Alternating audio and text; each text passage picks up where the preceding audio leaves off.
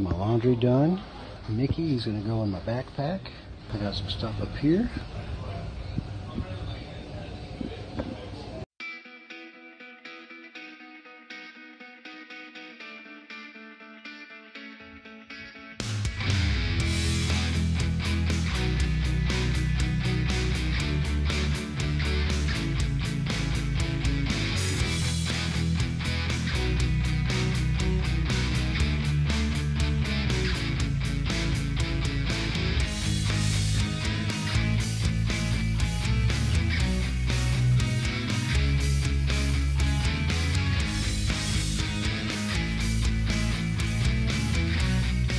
Every time I move, I want to pack light. I pack just a bit too much stuff. So now I have enough stuff to overfill one of my bags. However, the other bag is going to be half full or half empty, whatever your outlook on life is. That's the main duffel bag. This is the other bag. I wish I didn't have to take this stupid thing. Got a little bit more to go, not a whole lot, but tonight is our last night here. We'll get on the plane tomorrow. That'll be it. Head to Germany. You got this big old covert operation, you know, getting from point A to point B, and we still don't know where we're going. I guess that's the military for you. Well, got our bags all packed, got our truck loaded up, and we're fixing to head to the airplane. We're on lockdown here for a little bit longer. And as soon as they're ready, they're going to call us and we're going to head out.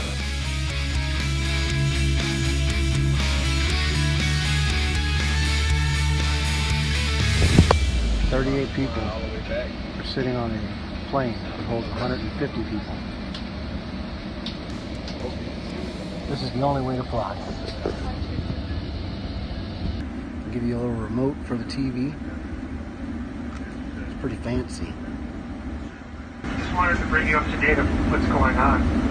ATC told us there's a base closure due to some unforeseen, at least unknown to us, why that is. But anyhow, the base could be closed for up to 4 more hours, maybe less.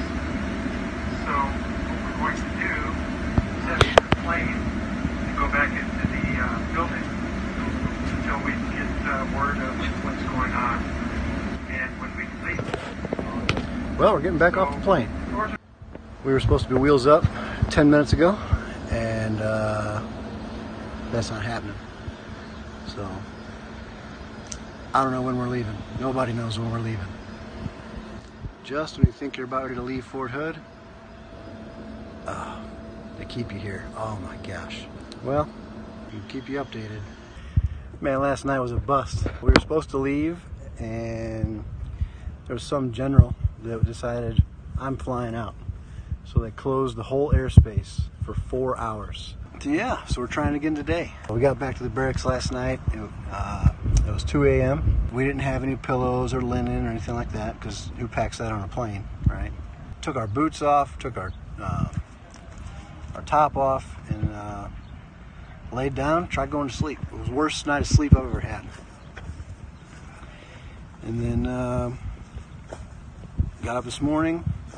We had to clean up the barracks again. And then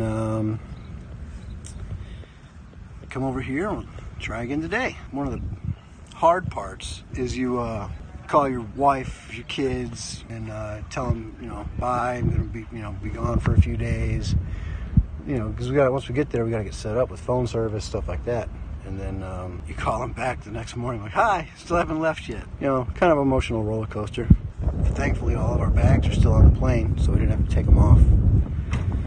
That would have been a huge headache. I wanted to get a video of like walking out to the plane, right? I thought that'd be pretty cool. See everybody walking up onto the plane, stuff like that.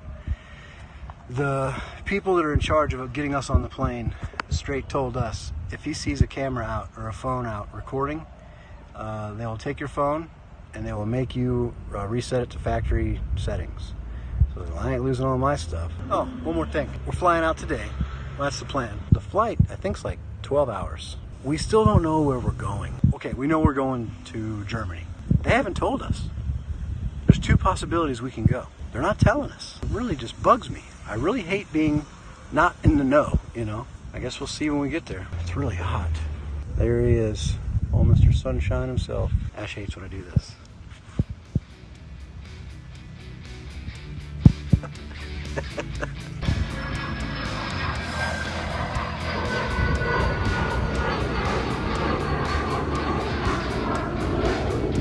Wonder if I'll ever own one.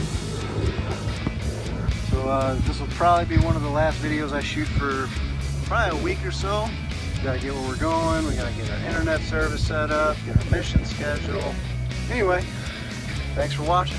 I'll see you from across the pond.